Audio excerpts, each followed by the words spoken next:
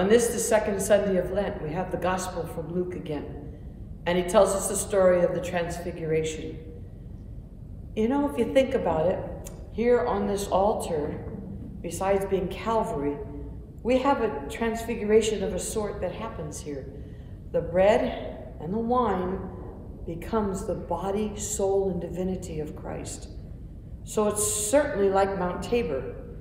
We receive that body and blood, and we come down just as the apostles did, to bring Jesus and that experience to others. So with your communion, you become transfigured, more like Christ.